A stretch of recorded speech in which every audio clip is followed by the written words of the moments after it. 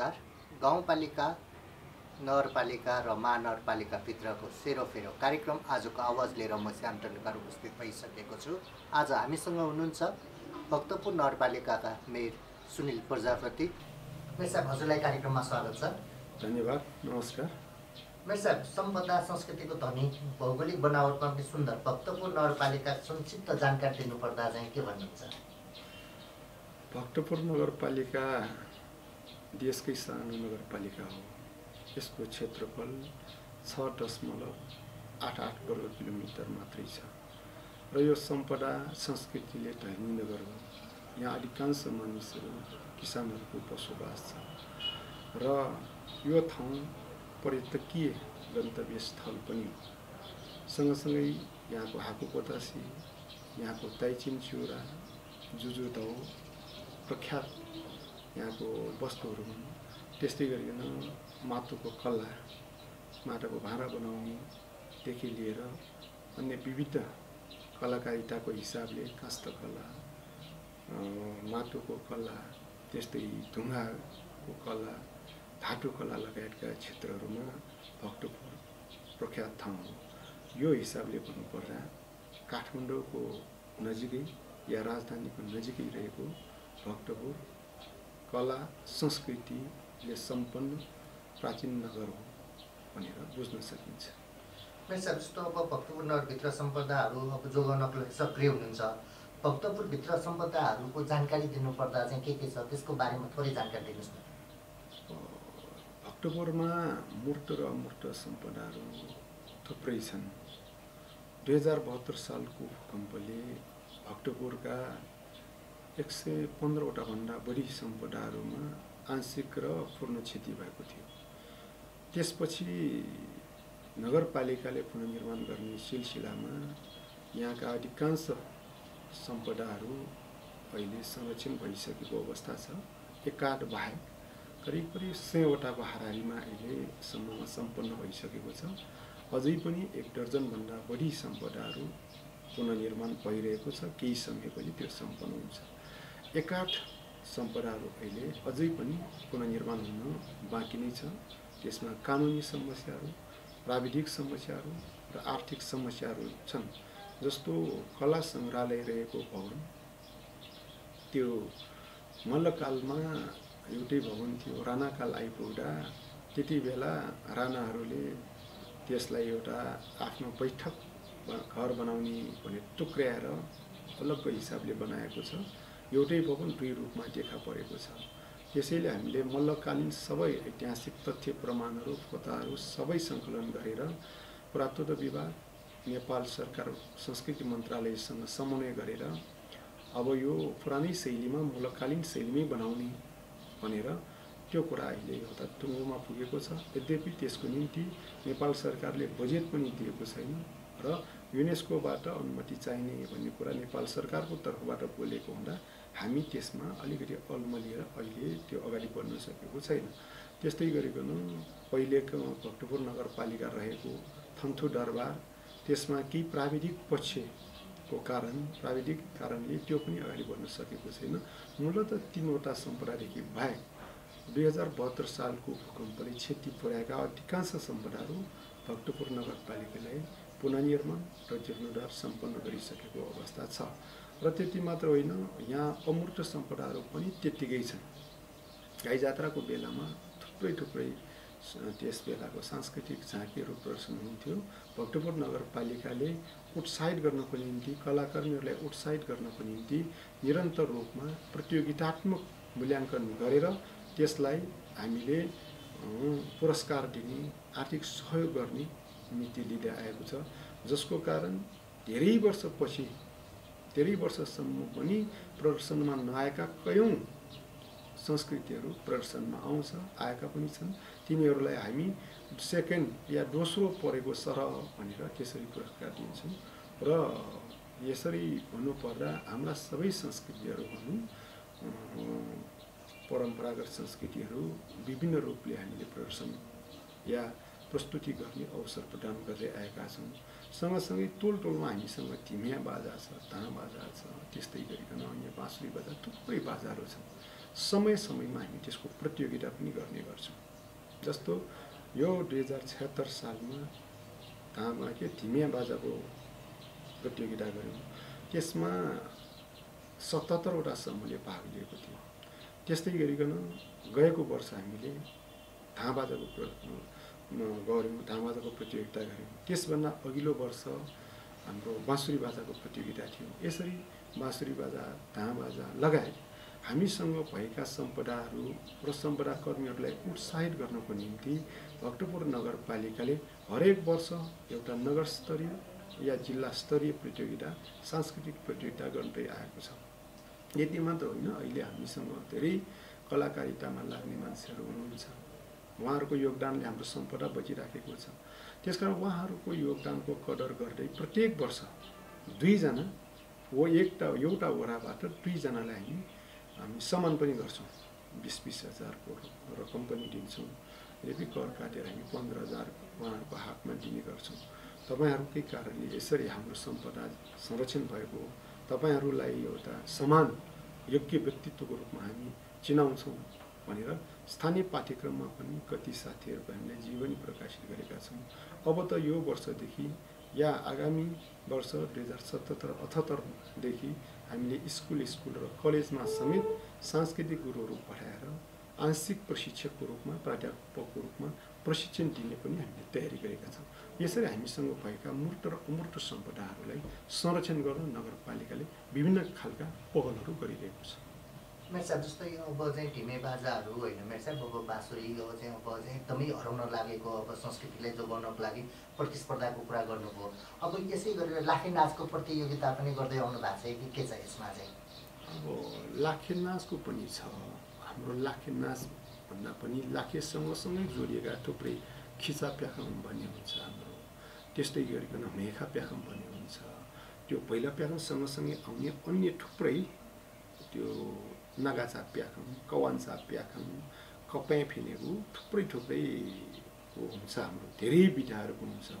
प्रत्येक विधामा जतिसुकै होस्, 2वटा मात्रै आए पनि या 3वटा आए पनि या 10वटा आए पनि हामी प्रतिस्पर्धाको रूपमा सकेसम्म सबैलाई नै मिल्ने हिसाबले पुरस्कारको व्यवस्था गरिदिन्छौँ।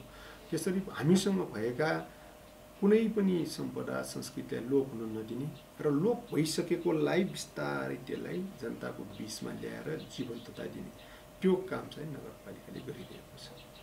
मेरो साहब, जस्तै अब चाहिँ भक्तपुरमा जुन न्याटापौ मन्दिर पुनर्निर्माण गर्नको लागि छुट्याएको बजेटभन्दा कम बजेटमा सम्पन्न भयो भन्ने कुराहरू चाहिँ आइरहेको छ। अब यसमा चाहिँ यो जनसमुदायको श्रमदान चाहिँ कसरी जुटाउनु भयो? होइन, भक्तपुर नगरको या नगरपालिका एउटा विशेषता भनेकै सम्पदा पुनर्निर्माणमा जनताको श्रमदान, आर्थिक सहयोग।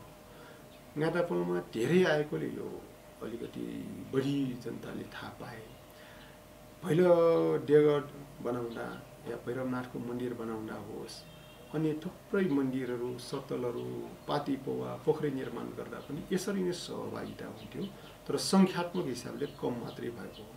जस्तो उदाहरणको निम्ति भैरवनाथ मन्दिर बनाउँदाखेरि त्यहाँ 5,16,000 रकम जोत्यो। त्यसमा पनि छिन्मती सहयोग गर्नेहरू, जनश्रमदान गर्नेहरू थुप्रै थिए। त्यस्तै गरिकन हामीसँग अहिले दरबार स्क्वायरमा निर्माणाधीन अन्तिम चरणमा पुग्यो। केही दिनपछि त्यो सम्पन्न हुन्छ। बटसला मन्दिर छ, 6,16,000 त्यसमा पनि चन्दा उठिसकेको छ। त्यस्तै गरिकन मुपोचो देव भन्छ हाम्रो सल्लाहगारीको एउटा मन्दिर छ, त्यहाँ पनि 12-15 लाख जति चन्दा नै उठेको थियो। अनि सबै श्रम नगरपालिकाले 5 लाख रुपियाँ मात्रै राखिदियो। त्यस्तै गरिकन हाम्रो अहिले नाटापुङ मन्दिरकै एरियामा तिलमाधव नारायण मन्दिर भन्ने छ। त्यो मन्दिर निर्माण गर्दा त्यहाँ पनि एउटा सानो 4 लाख जति छ, त्यो हामी बनाउँछौँ भनेर त्यहाँका डाटाहरूले नै बनाइदिनु भयो। त्यसपछि अर्को 18 लाख जतिको इस्टिमेट छ। नगरपालिकाले इस्टिमेट गर्ने, नक्सा पास सबै गरिदिने, उहाँहरूले नगरपालिकासँग माग्नु पनि भयो। ठिकै छ, तपाईँहरू अगाडि बढ्नुहोस्, नगरपालिकाको पैसा भनेको साझा हो, पुगेन भने नगरपालिकाले राखिदिन्छौँ भनेपछि एकजनाले राख्यो, अर्कोले राख्यो, हुँदा त्यो पनि उहाँहरूले नमाग्ने स्थितिमा अहिले आइपुगेको छ। सबै नै त्यहाँ जनश्रमदान र आर्थिक सहयोगबाट नै। हिजो मात्रै पनि हामीले वाकुपट्टि नारायणमा एकै दिन 4वटा 3वटा पाती र एउटा ढुङ्गे धाराको उद्घाटन गर्यौँ। अहिले उद्घाटन गर्न बाँकी र धेरै सम्पन्न भएका सम्पदाहरू बाँकी नै छन्। यद्यपि हिजो मात्रै हामीले 4वटाको त्यसरी उद्घाटन गर्यौँ। त्यही ठाउँमा अहिले वाकुपट्टि नारायणको छानाछाउनी काम भइरहेको छ। त्यसमा करिब हिजो उहाँहरूले पेश गरेको आधारमा चन्दा उठेकै 1 करोड नागिसकेको छ हाम्रो। अनि त्यहाँ 75,000 जति लाग्ने ढुङ्गे धारा एकजनाले बनाइदिनु हो। अर्को पैसा दिएको भने छ एकजनाले त्यसरी नै राखिदिनु हो। अरू पार्टीहरूमा पनि त्यसरी नै श्रमदान जुटेका छन्। त्यसकारण गाडापोलमा कसरी जुट्यो भन्ने कुरा यहाँका नगरवासीहरूमा हामीले सबैतिर सम्पदा हाम्रो हो, हामीले नै यसको संरक्षण गर्नुपर्छ भने जनभावना हामीले जनताको बिचमा फैलाउन सक्यौँ। भावना चाहिँ विचार त्यो आधारमा गाडापोल मन्दिर निर्माण गरेदेखि नै हामीले 4 किसिमको 4वटा हामीले समिति बनायौँ। पहिलो प्रमुखको अध्यक्षतामा निर्देशक समिति गठन गर्यौँ। त्यसमा सिडिओ साहब, एसपी साहब, गुठी संस्थानका हाकिम साहब लगायतका साथीहरू हुनुहुन्छ। त्यसपछि उपभोक्ता समिति छ।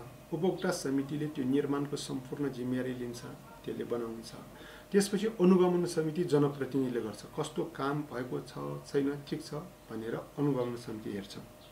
चौथोमा प्राविधिक समिति छ, इन्जिनियर साहबहरू बस्नुहुन्छ। त्यसमा आर्किटेक्ट र इन्जिनियरको टिम छ। उहाँहरूले यो ठिक भयो यस्तो गर्ने भनेर गर्नुहुन्छ। त्यसैले निर्देशक समितिको निर्देशन, उपभोक्ता समितिको काम, जनप्रतिनिधिको निरीक्षण या अनुगमन, त्यसपछि प्राविधिकको राय अर्थात् प्राविधिकको राय सुझाव अनुसार एउटा निर्देशक समितिले निर्देशन गर्छ, त्यही अनुसार उपभोक्ताले काम गर्छ। ठिक छ छैन भने जनप्रतिनिधिले अनुगमन गर्छ। यो सिस्टम हामीले बनाउँदै आएका हौँ। त्यो क्रममा हामीले जनतालाई सूचना दियौँ गाडापोल मन्दिर अब बनाउँदैछौँ, यो हाम्रै सम्पदा हो, हामी आफैले बनाउनुपर्छ। पैसा भएकोले पैसा राख्नुहोस्, झिङ्गटी भएकोले झिङ्गटी दिनुहोस्, इँटा भएकोले इँटा दिनुहोस्, केही पनि छैन भने श्रमदान गर्नुहोस्, आर्थिक भएकोले आर्थिक सहयोग गर्नुहोस् भनेर सूचना समय समयमा हामी नगरपालिकाले पहिले जस्तै अरूहरूमा पनि गर्थ्यौँ, त्यसमा पनि गऱ्यौँ। त्यसको आधारमा गाडापोलमा त अब ठुलो धेरै मान्छे चाहिने।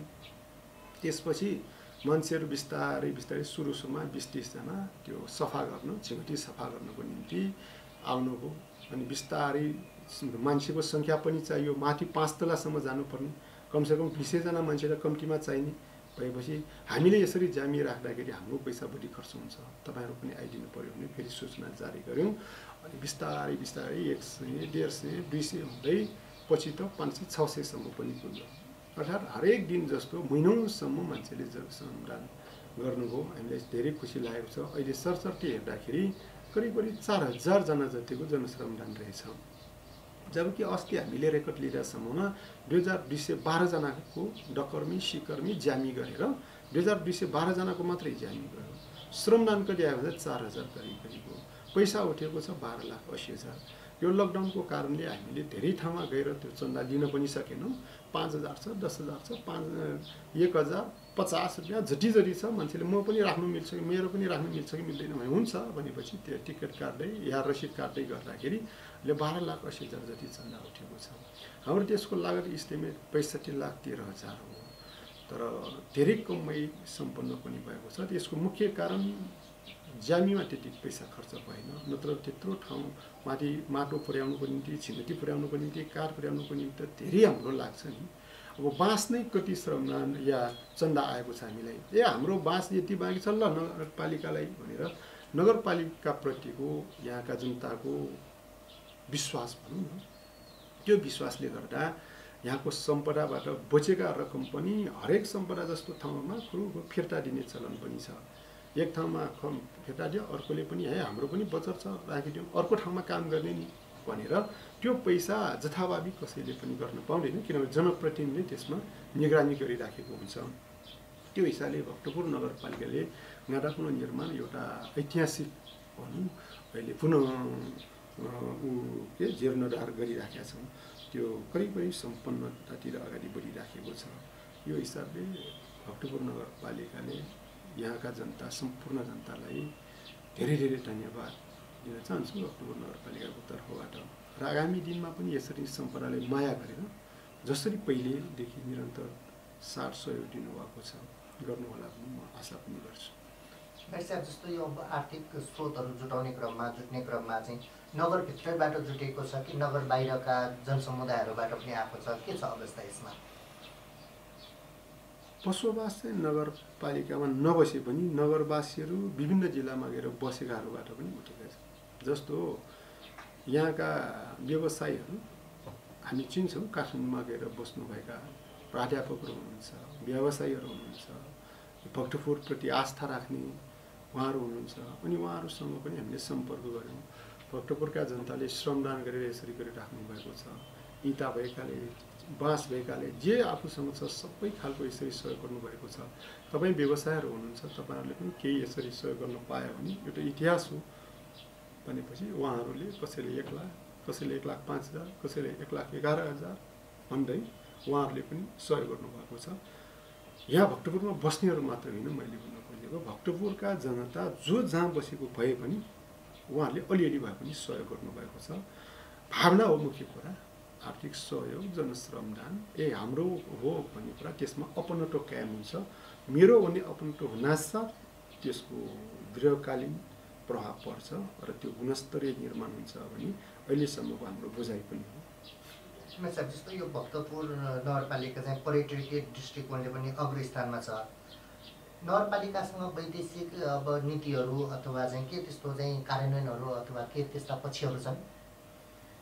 वैदेशिक नीति भनेर छुट्टै त छैन, तर विभिन्न संस्थासँग हाम्रो सम्बन्ध नभएको भने होइन।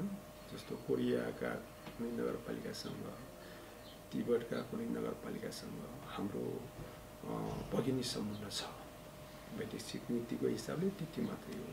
अरू धेरै नगरपालिकाबाट यो भगिनी सम्बन्ध कायम गर्नु पर्यो भनेर आग्रह पनि आएको छ। यद्यपि हाम्रो देशको परिस्थिति अनि भूकम्पपछिको पुनर्निर्माणको यो समयमा विभिन्न अब सम्पर्क भइसकेपछि त त्यही अनुसारको व्यवहार हुन्छ।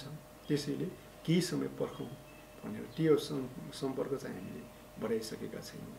मुख्य कुरा भनेको हाम्रो सम्पदा पुनर्निर्माणको निम्ति विदेशीले सहयोग गर्न चाहेका छन्, नभएको होइन। हामीसँग 2072 सालको भूकम्पपछि नै भक्तपुर नगरपालिकामा यो क्षति पुगेका विशेष गरी 10वटा सम्पदाहरू पर्छ। त्यसमा अहिलेङारापुनोदेखि भनौँ भैरवनाथको मन्दिर, त्यसपछि पुजारी मठ जस्ता त्यस्तोको जीर्णोद्धार गर्नको लागि भनेर 10वटाको निम्ति 1,20 करोड रुपियाँ जर्मन सरकारले दिने भनेर नेपाल सरकार र जर्मन सरकारको बिचमा सम्झौता भएको थियो। त्यसपछि नेपाल सरकार र भक्तपुर नगरपालिकाको बिचको पनि सम्झौता छ।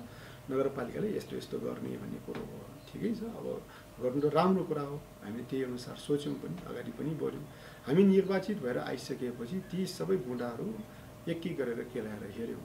अनि त्यो हेर्दाखेरि अहिले गर्न नसकिने जस्तो देखियो। जस्तो कि अब त्यसमा उनीहरूकै निर्देशक समिति गठन गर्ने या जर्मनहरूकै निर्देशक समिति गठन गर्ने, अनि त्यो निर्देशक समितिको अन्तर्गत रहेर नगरपालिकाले नियुक्त गरेका प्राविधिकहरूले काम गर्ने भन्ने एउटा स्तर त्यस्तो देखियो। त्यसपछि त्यो निर्देशक समितिले सिफारिस गरेका वस्तुहरू मात्रै प्रयोग गर्ने, जहाँ जे सिफारिस हुन्छ त्यही अनुसार प्रयोग गर्न सकिने भन्ने कुरो हो। अनि फलाम प्रयोग गर्ने, सिमेन्ट प्रयोग गर्ने जस्ता कुराहरू त्यसमा देखियो। त्यति मात्र होइन, मुख्य कुरो भनेको अब हिसाब नेपाल सरकारले होइन, अडिटरले होइन कि हाम्रो महालेखाले हेर्न छुन नपाउने रहेछ, जर्मनीहरूले हेर्ने। त्यसपछि मुद्दा मामिला यताउतिको कुरा भयो भने पनि जर्मनी अदालतले हेर्ने भन्ने जस्ता कुराहरू हामीले हेऱ्यौँ। सबैमा हामीले यो हुँदैन यो कुराहरू। हाम्रो सार्वभौमिक सत्ता सम्पन्न देश हो, हाम्रो सार्वभौमिकतामाथि त अप्ठ्यारो पर्ने हो। हाम्रो स्वतन्त्र देशको नागरिक हो। तपाईँको कानुन पालना गर्नको निम्ति तपाईँसँग सम्झौता गरे होइन, हाम्रो कानुनहरू तपाईँले पैसा सहयोग गर्नुहोस्, त्यो पैसा हामीले चलाउनु पाउनुपर्छ। रेखदेख गर्नुहोस्, अनुगमन गर्नुहोस्, मिलेन भने तपाईँहरूले यस्तो मिलेन भनेर भन्न सक्नुहुन्छ। तर तपाईँकै निर्देशनमा हाम्रो ऐन विपरीत, हाम्रो सरकारको कानुन विपरीत, संविधान विपरीत हामी जान सक्दैनौँ भन्ने खालको धेरै पटक राजदूतज्यूसँग नै हाम्रो 3 पटकसम्म हामी आइसकेपछि नै त्यसरी छलफल भयो। हाम्रो अर्थ मन्त्रालयका सहसचिवज्यूहरूसँग पटक छलफल भयो। विभिन्न कुरा हुँदाखेरि उहाँहरूले एउटा थोपा फुलिस्टप कमा पनि चेन्ज गर्ने कुरा गर्नुभयो। त्यस्तो भइसकेपछि 1,20 करोडको पैसाको निम्ति हामी आफ्नो स्वाभिमान बेच्न सक्दैनौँ। हाम्रो सार्वभौमिकता सबभन्दा ठुलो कुरा हो। पैसाले हाम्रो देशमा शासन गर्न मिल्दैन भन्ने खालको कुराहरू भयो। त्यसपछि उहाँहरूले होइन सरकारले यसरी सही गर्नु अनि तपाईँहरूले नलिने, तपाईँहरूले गर्नु हुँदैन भन्नुहुन्छ, नगरपालिकाले हो। हाम्रो सरकारले के गर्यो मतलब होइन, हामी यहाँ छौँ, हामीसँगको मतलब छ भनेपछि त्यसो भए यो पैसा अन्त्य लाने भन्ने खालको अलिकति धम्की दबाब जस्तो कुरा। पैसा दिनेले पनि त्यस्तो धम्की लिएको, जब लिएको त छैन भने त्यस्तो धम्की, त्यसपछि हामीले त्यसो भए तपाईँले जान्छ लानुहोस्, हामी 3 वर्षको ठाउँमा 5 वर्ष लगाउँछौँ, 5 वर्षको ठाउँमा 7 वर्ष 8 वर्ष लगाउँछौँ, हाम्रो सम्पदा हामी आफै बनाउँछौँ। ल तपाईँहरूले यति स्पष्ट भनिदिनु भयो, धन्यवाद भनिदियो। त्यसपछि उहाँहरूसँग सम्पर्क भएन। पछि जर्मनी राजदूतले पटक पटक आएर होइन तपाईँहरूले अर्कै हिसाबबाट कुनै रूपमा माग्नुहोस्, हामी सहयोग गर्न तयार छौँ भनेर भन्नुभएको छ। अनि ठिक छ, आवश्यक परेको खण्डमा हामी तपाईँहरूसँग पनि तपाईँहरूले खबर गर्छौँ भन्यो। हामीलाई के लाग्छ भने हाम्रो त आफ्नो सरकार छ नि, प्रदेश सरकार छ, केन्द्र सरकार छ, हामी नगरपालिका छौँ भनेपछि हाम्रो सरकारले सहयोग गर्छ। विदेशीको पैसाले हाम्रो ठाउँमा राज गर्ने काम यो ठिक होइन। त्यसैले हामीले भन्यौँ विदेशीहरू आएर घाटापुनो बनाइदियो भने यो फलाना देशले बनाएको भनिदिन्छ। अनि हाम्रै सामु पहिलो फलाना देशले बनाएको भनेपछि हाम्रो चित्त ढुक्छ। हाम्रै सामु फलाना मन्दिर, फलाना दरबार, फलाना देशले बनाइ भइसकेपछि हामी अत्यन्तै अयोग्य साबित हुन्छौँ। बरु आफ्नो योग्यता हामीले प्रदर्शन गर्नुपर्छ। आजभन्दा 300 वर्ष अगाडि त्यत्रो सम्पदा बनाउन सक्ने हाम्रा पुर्खाका सन्तानहरू, हामी आज इन्जिनियरिङ कलेज बनाएर देशलाई नै वर्षेनी 400-500 इन्जिनियर तयार गरिरहेको ठाउँको हामीले त्यो नसकौँ। हामी बरु चाहिँ दुःख गरौँ। हाम्रा इन्जिनियरहरू हुनुहुन्छ, आर्किटेक्टहरू हुनुहुन्छ, जो चाहिने कारिगरहरूसँग सबै हामीसँग पर्याप्त हुनुहुन्छ। त्यसकारण हामी नडरौँ। पैसाको कारण छ भने सरकारले दिए ल्याउँला, नदिए हाम्रो बजेटले 2-4 वर्ष ढिलो होला, हामी बनाउँदैछौँ। त्यो नीति लिइसकेपछि सम्भवतः केही समयपछि हामीले जुन योजना बनाएको त्यो सबै पुरा हुन्छ। जनता एकदमै खुसी छन्, किनभने नगरपालिकाले जुन नीति लिएको छ त्यो एकदमै राम्रो छ भन्ने खालको कुरा आएको छ। वास्तवमा नेपाल मजदुर किसान पार्टीले अहिलेसम्म जुनसुकै ठाउँमा पनि अरूको सामु नछोड्ने, स्वाभिमानलाई बचाएर राख्ने, आत्मनिर्भरतालाई जोड दिने कुराहरू सिकाएको छ। हाम्रो पार्टीको निर्देशनमा यही काम भएको हो। जस्तो यो भक्तपुर नगरपालिकाभित्रको शिक्षा र स्वास्थ्यको अवस्था चाहिँ कस्तो छ? शिक्षाको हिसाबले त ठिकै छ अहिले, किनभने भक्तपुर नगरपालिकाले नै अब सानो शिशु स्याहारहरूदेखि सासाना बच्चाहरूलाई पढाउने या खेलाउनेदेखि नै अब 7वटा वडामा त हामीसँग 7वटा अहिले 6वटा बनिसकेको छ। यो वर्ष थप्ने क्रम पनि छ। 10वटा वडामा 6वटा हाम्रो बनिसकेको छ शिशु स्याहार केन्द्र। त्यसपछि नगरपालिकाले मावि पनि सञ्चालन गरेको छ। एउटा मावि छ नगरपालिकाको आफ्नै मावि, पूर्ण स्वामित्वमा रहेको।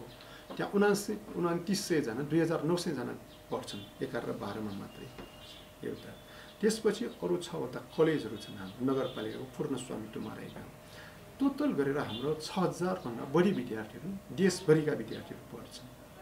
तर यहाँको शिक्षाको हिसाबले सस्तो र गुणस्तरीय छ, किनभने हाम्रो भक्तपुर खोप कलेज, खोप इन्जिनियरिङ कलेजमा पढ्नुको निम्ति अहिले देशभरिबाट नै प्रतिस्पर्धा, त्यो पनि टप कम्पिटिसन हुन्छ। धेरै गाह्रो छ। हामीसँग सिट कम छ इन्जिनियरिङ कलेजमा, जम्मा 432 सिट जति छन्। तर त्यतिमा पढ्नुको निम्ति देशभरिबाट प्रतिस्पर्धामा आउने 2000 भन्दा बढी हुन्छ। अनि हामी भन्छौँ सस्तोमा हो, यहाँ पढ्न पाउनु नै अरूको तुलनामा स्कलरसिप जस्तै आधा स्कलरसिप पाउनु जतिकै हो भनेर हामी भन्छौँ। र त्यही अनुसार गुणस्तर चाहिँ हामीले क्याम्प गरेका छौँ।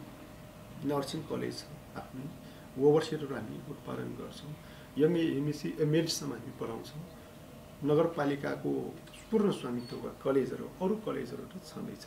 त्यसैले शैक्षिक क्षेत्रमा भक्तपुर पछि चाहिँ ठिकै छ, त्यो हिसाबले राम्रो भइराखेको छ। जहाँसम्म स्वास्थ्यको कुरो छ, भक्तपुर नगरपालिकासँग अहिले 3वटा स्वास्थ्य केन्द्रहरू छन् अहिले।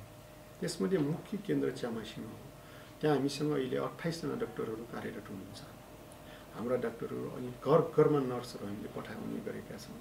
अनि हरेक दिन अहिले यो कोभिडको कारणले गर्दा 300-350 बिरामीहरू आउँछन्। अरू बेला 500 क्रस हुन्छ हाम्रो दैनिक रूपमा। अनि घरमा नर्सहरू जाने भयो। त्यसपछि हाम्रो आफ्नै अस्पताल अहिले बनाउँदैछौँ। करिब 70-72 करोड रुपियाँको लागत इस्टिमेटमा हामी बनाउँदैछौँ। 3 तलासम्म तलान भइसकेको छ।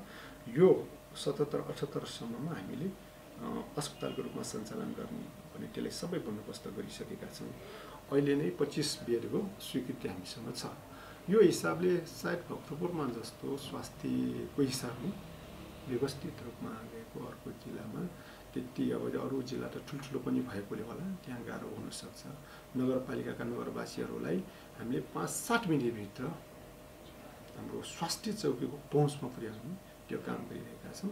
अहिले थप 2वटा बन्दैछ। एउटा सल्लाहकारीमा एउटा फेरि स्वास्थ्य केन्द्र बन्दैछ।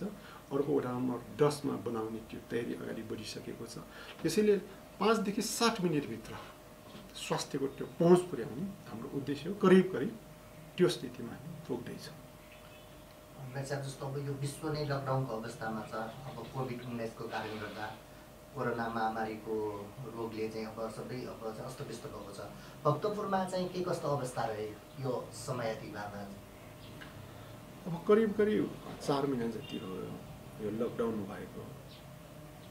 अरू ठाउँको भन्दा अलिक फरक छ। भक्तपुरमा हामीले सुरुमै प्रत्येक घरमा बाहिर निस्कनको निम्ति अति आवश्यक कामको निम्ति बाहिर निस्कन पास वितरण गर्यो। करिब 20,000 पास वितरण गर्यो। त्यसमा स्पष्ट के लेख्यो भने अति आवश्यक कामको लागि मात्रै लेखिदिएका छौँ। अन्यथा दुरुपयोग गऱ्यो भने पक्राउ गरेर कारबाही गर्नेसम्मका कुराहरू भए। सुरुमा कतिले बुझेनन्। यसमा धेरै आलोचनाहरू आए। पछि बिस्तारै त्यो पास लिँदै एक-एकजना 2-2जना आउने जाने गर्न थालिसकेपछि त्यो एउटा व्यवस्थित भयो। त्यसपछि तरकारी व्यवस्थापन भनेर हामीले तरकारी बजार व्यवस्थापन 25 ठाउँमा गऱ्यौँ हामीले निश्चित टाइममा गइटोकेर बिहान र साँझ। अनि त्यसले गर्दाखेरि किसानहरूले उत्पादन गरेका तरकारी जनताको मुखसम्म हाटसम्म या घरसम्म पुग्ने वातावरण बनाइदियो। अनि त्यसमा हामीले बरु चाहिँ 1-1 मिटरको त्यो दूरी कायम गर्ने त्यो सबै कुराहरू प्रहरी प्रशासनसँग मिलेर काम गर्यो। त्यसले गर्दा सहज भयो। जहाँसम्म अहिले पछिल्लो चरणको कुरा गर्ने हो, अहिले पनि पछिल्लो चरणमा विभिन्न देशबाट अब फर्कने क्रम जारी छ। त्यो एउटा समस्याको विषय भयो। जब नेपाल सरकारले बाहिरबाट आएकाहरूलाई अब स्थानीयले नै क्वारेन्टाइन बनाउनु पर्छ भन्ने कुरा उठायो, त्यति बेला मन्त्रीज्यूको सामु हामीले पटक भन्यौँ क्वारेन्टाइन बनाउनुको निम्ति तपाईहरुले यो निर्देशिका मात्रै पठाउने होइन, निर्देशिका अनुसारको स्वास्थ्य जनशक्ति, स्वास्थ्यको निम्ति आवश्यक जनशक्ति उपकरणहरू पठाइदिनु पर्छ। ठाउँ हामी दिन सक्छौँ भनेपछि सरकारले केही बोलेन, पठाइदियो। अब प्लेन चल्ने बित्तिकै त आउने स्वाभाविक भयो। तिनीहरू आउन थालिसकेपछि हामीले हेर्यौँ त्यहाँ हामीले त्यसमा होटलमा बस्न सक्ने क्षमता भएकालाई होटलको व्यवस्था गरिदियौँ। आफ्नै पैसा आफैले पैसा तिर्छ, जान्छ, 15 दिन 14 दिन बस्छन्। त्यसपछि घरमा बन्दोबस्त भएकाहरूलाई घरमै पठाइदियौँ र त्यसरी घरमा बस्ने ठाउँ पनि नभएका, पैसा तिर्ने क्षमता नभएका, म त होइन हामी त क्वारेन्टाइनमा बस्छौँ, नगरपालिकाले जहाँ राख्छ बस्छौँ भनेकोलाई छुट्टै राखिदिएका छन्। 3 थरीका मान्छेहरू अहिले विभिन्न ठाउँमा छन्।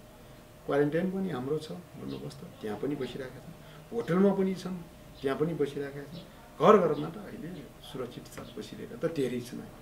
तर उहाँहरू त्यहाँ होल्डिङ सेन्टरमा आउने बित्तिकै हामी कागज गराउँछौँ, म फलानु ठाउँमा बस्ने। हाम्रो होल्डिङ सेन्टरमा 3 जना कर्मचारी खटाइराखेका छौँ। क्वारेन्टाइनमा 3 जनाको कर्मचारी खटाइराखेका छन् क्वारेन्टाइन र होटल व्यवस्थापनको निम्ति। र त्यसको समन्वय गर्न अर्को 3 जना 9 जना कर्मचारीहरूले त्यो सबै बन्दोबस्त गरिरहेको स्थिति छ। त्यसैले यहाँ यस्तो भएन भन्ने खालको कुनै त्यस्तो गुनासो अहिलेसम्म सुन्नु परेन, किनभने यहाँ हाम्रो कर्मचारीहरू मार्फत ती सबै बन्दोबस्त भइराखेको छ। नहीं साहब, जस्तो अब भक्तपुर नगरपालिका कस्तो बनाउने सपना मेयर साहबको छ, जस्तो अझ पनि यस्तो गर्नु हुन्थ्यो भन्ने होला होइन मेयर साहब। अब धेरै काम हजुरले गरिसक्नु भएको छ, त्यसको लागि चाहिँ के कस्ता सपनाहरू चाहिँ हजुरले चाहिँ देख्नु भएको छ, अनि चाहिँ त्यसको लागि चाहिँ के कस्ता नीति तथा कार्यक्रमहरू चाहिँ तय गर्नु भएको छ? व्यक्तिगत रूपमा त हाम्रो केही छैन, हाम्रो पार्टी नै हो। नेपाल मजदुर किसान पार्टीको घोषणापत्रलाई हामीले कार्यान्वयन गर्दैछौँ। चुनावी घोषणापत्रमा एक गुणा गरेर के ल्याएर हेर्छौँ, जनतासँग भोट माग्दाखेरि त्यही घोषणापत्र देखाएर लिएको हुँदा भोलि 5 वर्षपछि हाम्रो साथीहरू जो चुनावमा उठे पनि त्यही घोषणापत्र अनुसार हाम्रो साथीहरूले काम गर्नुभयो भन्ने कुरा गर्वका साथ भन्न सक्ने गरी हामी काम गर्छौँ, गरिरहेका छौँ। जहाँसम्म भक्तपुरको कस्तो भविष्य भनेर भन्नुभएको छ, नेपाल मजदुर किसान पार्टीका अध्यक्ष नारायणमान बिजुक्षज्यूले 100 वर्ष पछिको भक्तपुर भन्ने एउटा किताब लेख्नु भएको छ। यसमा 100 वर्ष पछिको भक्तपुर कस्तो होला पनि एउटा उहाँको परिकल्पना हामीले पढ्ने गर्छौँ। हाम्रो सबै साथीहरूले पढ्नु भएको छ, धेरैले पढ्नु पनि भएको छ। त्यसमा छ प्रत्येक युवा युवतीहरू कमसेकम 4 या 5 भाषाको ज्ञाता हुन्छ, जानकार हुन्छ। प्रत्येक युवाहरूले 4-5 वटा भाषाहरू जानेकै हुन्छन्। उहाँको परिकल्पना नेपाल भाषा आफ्नै मौलिक भाषा भयो, आफ्नै मातृभाषा भयो। त्यसपछि नेपाली भाषा र अङ्ग्रेजी भाषा अहिलेका युवाहरूले बुझ्छन्, स्कुल कलेज युनिभर्सिटी जानेहरूले। भनेपछि कुनै न कुनै भाषा थप भाषा उसले बुझेकै हुन्छन्। चाइनिज होला, जापानिज होला, फ्रेन्च होला, यसरी विभिन्न भाषाहरू बुझेका हुन्छन्। विभिन्न देशका मान्छेहरू यहाँ आउँछन् अनि राति पनि यहाँ इटालियन खाना खाइरहेका हुन्छन्, चाइनिज खाना खाइरहेका हुन्छन्। फ्रेन्चहरूले आफ्नो मौलिक खानाहरू, त्यसपछि नेवारी लगायत थुप्रै खानाहरू खाइरहेका हुनेछन्। त्यहाँ बोल्नेहरू पनि त्यस्तै भाषाहरू बोलिरहेका हुनेछन्। त्यसपछि साँझमा पनि पार्टी पौवाहरू थुप्रै छन् भक्तपुरमा, ती ठाउँहरूमा भजन गाइरहेका हुनेछन्। ठाउँमा चोकहरू छन्, ती ठाउँहरूमा नाचिरहेका हुनेछन्। अनि बत्तीका झिलिमिलीहरू हाम्रो डियो हुन्छन्, त्यसरी बोलिरहेका हुनेछन्। र आकाशबाट हेर्ने हो भने सबैको छाना झिङ्गटीको हुनेछ। एउटा कल्पना उहाँले गर्नुभएको छ। यस्तो सुन्दर भक्तपुर, नेपालकै एउटा सुन्दर नगरको रूपमा भक्तपुर परिचित हुनेछ भने जुन कल्पना गर्नुभएको छ, भक्तपुर नगरपालिकाले एउटा त्यसलाई मार्गनिर्देशकको रूपमै अहिले काम गरिरहेको छ। त्यसैले भक्तपुर कस्तो बनाउने भन्ने कुरा यहाँको मेयरको वडाध्यक्षको कल्पना होइन। नेपाल मजदुर किसान पार्टीले अगाडि सारेको त्यो कल्पनालाई साकार बनाउन हामी अहिले कार्यरत छौँ। हामी त पार्टीको कार्यकर्ता हौँ, चाहे मेयर भए पनि वडाध्यक्ष भए पनि हामी एउटै उद्देश्यका साथ हामी अगाडि बढिरहेका छौँ। त्यसैले भक्तपुर नगरपालिकाको उद्देश्य भनेको त्यही हो। भोलिका दिनहरूमा पर्यटकहरू आउनेछन्। अरू ठाउँमा जस्तो उद्योग धन्दाहरूको सम्भावना यहाँ छैन, जग्गा जमिन पनि धेरै बाँकी छैन। त्यसकारण पर्यटन यहाँको एउटा राम्रो व्यवसाय, राम्रो उद्योगको रूपमा विकास हुनेछ। त्यसको निम्ति भने अबको नीति र कार्यक्रम जुन कुरा राख्नु भएको छ हामीले त्यसमा जानेछौँ। जस्तो भक्तपुर नगरपालिकाले 77-78 को बजेटमा सांस्कृतिक केन्द्र बनाउने नीति लिएको छ। त्यो भनेको पर्यटक आन्तरिक पनि हुनसक्छ, बाह्य पनि हुनसक्छ। बाहिर आन्तरिक पर्यटकहरू भक्तपुरमा जो बस्छन् राति, त्यो बेला हरेक दिन यहाँ सांस्कृतिक प्रदर्शन हुनेछ। त्यसको निम्ति टिकटिङ या टिकटको बन्दोबस्त हुनेछ। होटलमा बस्छन्, सांस्कृतिक कार्यक्रम हेर्छन् र यही भक्तपुरमै बस्ने त्यो बन्दोबस्त गर्नको निम्ति त्यसरी एउटा पर्यटकीय गन्तव्य बनाउने भक्तपुर नगरपालिकाको सोच हो। जस्तो यो अब परिकल्पना अनुसार भक्तपुर नगरपालिका बन्दा चाहिँ अब आउने नयाँ पुस्ताले चाहिँ म नगरवासी हुँ भनेर गर्व गर्न लायकका कुराहरू के हुनेछ? धेरै छन्। संसारमै नपाइने थुप्रै चिजहरू यहाँका नयाँ पुस्ताले देख्न पाउनेछन्। हामीसँग त नाटकपूर्ण छ है, 55 झ्याल दरबार छ, हामीसँग त सुन ढोका छ। हाम्रो ठाउँका पोखरी जो पुरिसकेका, जो कुनै अब कतिलाई थाहा नभएका ठाउँहरू अहिले उत्खनन भएर ती ठाउँमा ढुङ्गाहरू सञ्चालन भइरहेका हुनेछन्। ती ठाउँहरूमा माछा पालनका व्यवसायहरू या माछा पालन भएको रङ्गीचङ्गी माछाहरू त्यहाँ देख्न पाउनेछन्। ठाउँमा अहिले बाल उद्यानहरू हामीले बनाइराखेका छौँ। अहिले कति बनिसकेका छन्, कति बनाउँदैछौँ। त्यस्तै गरिकन ठाउँमा हामीले सिसो स्याहारका कुराहरू, अनि ठाउँमा अहिले सकेसम्म धुलो नउड्ने गरिकन हामीले ढुङ्गा छाप्ने काम पनि गरिरहेका छौँ। यसरी पुरानो शैलीका घरहरू, पुरानो शैलीका मठ मन्दिर सम्पदाहरू पुरै सुरक्षित रहेको ठाउँ हाम्रै मात्रै छ भनेर नेपालमा हामी नै संस्कृति सम्पदामा धनी छौँ भनेर युवा पुस्ताले, नयाँ पुस्ताले गर्व गर्न पाउनेछन्। त्यो कुरामा हामी नेतृत्वका साथ काम गरिरहेका छौँ, त्यो गर्न पाउनेछ। अब अन्तिममा जाँदा हजुरले भन्न मन लागेका कुराहरू, छुटेका कुराहरू केही छ भने राख्नुहोस्। भक्तपुर नगरपालिका एउटा पारदर्शी आर्थिक अनुशासनमा रहेर काम गर्दै आएको एउटा नगरपालिका हो। यो प्राचीन नगर पनि हो र यो नगरको जति पनि सम्पत्तिहरू छन्, सम्पदाहरू छन्, त्यो देशको पनि हो, सारा जनताको सम्पत्ति हो। त्यसैले सकेसम्म जुनसुकै नगरपालिका गाउँपालिकामा भएका सम्पत्ति पनि हामी सबैको साझा सम्पत्ति हो भनेर त्यसलाई साझा जिम्मेवारी लिँदै अपनत्व कायम हुने गरिकन पुनर्निर्माण जीर्णोद्धार गरे नयाँ पुस्तालाई जस्ताका तस्तै हस्तान्तरण गर्ने काममा अगाडि बढ्न सक्यौँ भने हाम्रो देश अत्यन्त सुन्दर देश बनेछ, अत्यन्तै हेर्न लायक र विदेशीहरूको आकर्षणको केन्द्र बनेछ। यसमा कुनै शङ्का छैन। हामी यति प्राकृतिक रूपमा सम्पदाहरू छन् हामीसँग, सांस्कृतिक धार्मिक र ऐतिहासिक पुरातात्विक महत्त्वका सम्पदा थुप्रै छन् हामीसँग। त्यसलाई नै हाम्रो दृश्य बेच्न सक्छौँ, हामी विदेशीहरूलाई आकर्षण गर्न सक्छौँ। त्यसको एउटा पर्यटन उद्योगको निम्ति त्यो अत्यन्तै महत्त्वपूर्ण बनेछ। त्यसैले यो टेलिभिजन हेरिरहनुभएका सम्पूर्ण दर्शक दाजुभाइ तथा दिदीबहिनीहरूलाई हामी सबै मिलेर मात्रै देश भन्छ, कुनै व्यक्तिलाई दोष दिएर भन्दा पनि साझा हाम्रो देश बनाउने जिम्मेवारी हाम्रो साझा जिम्मेवारी हो। मैले पनि केही योगदान गर्छु देशको निम्ति भन्ने भावना हामीले लिनु उपयुक्त होला। म देशबाट के लिन्छु, म कुनै ठाउँबाट कसरी फाइदा लिन्छु भन्ने भावना भयो भने त्यही समस्या उत्पन्न हुन सक्छ। त्यसले देशबाट लिनु, देशलाई के दिउँ, प्रत्येक नागरिकले यो सोचौँ। देश बनाउन समय लाग्ने छैन। यही भावना सबैमा होस् म भन्न चाहन्छु। र अन्त्यमा एशिक्षालय नेपालका सम्पूर्ण टिम, श्याम तेन्दुलकर लगायतका टिमलाई भक्तपुर नगरपालिकाको तर्फबाट, नगरवासीको तर्फबाट धेरै धेरै धन्यवाद दिन चाहन्छु। आजको कार्यक्रम यहाँलाई कस्तो लाग्यो? सल्लाह सुझावको अपेक्षा राख्दै आजका हाम्रा अतिथि भक्तपुर नगरपालिकाका मेयर सुनिल प्रजापति ज्यूलाई विशेष धन्यवाद दिँदै क्यामेरामा चन्द्रमा डङ्गोलका साथ म श्याम तेन्दुलकरलाई बिदा दिनुहोस्। नमस्कार।